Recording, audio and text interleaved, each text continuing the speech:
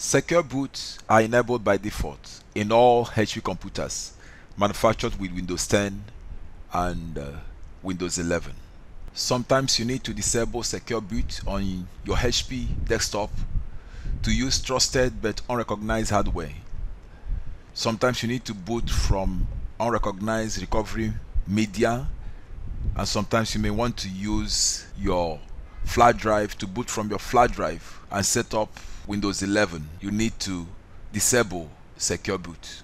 How do you enable or disable the secure boot of a G9 HP system? G9 system.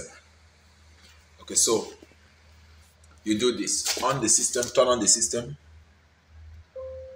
When the system is on, keep pressing the escape key to go into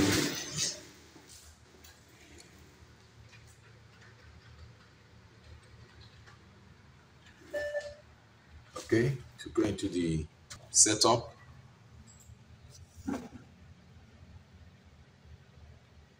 Click on BIOS setup.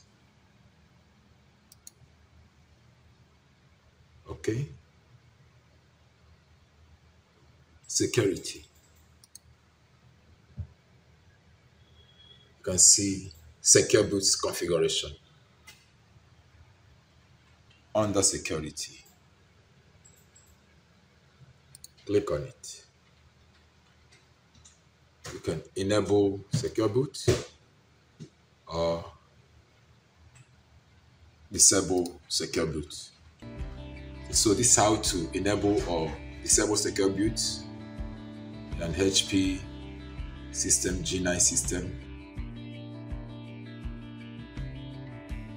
Thank you for watching. Please do well to subscribe to this channel, like this video, and help me share.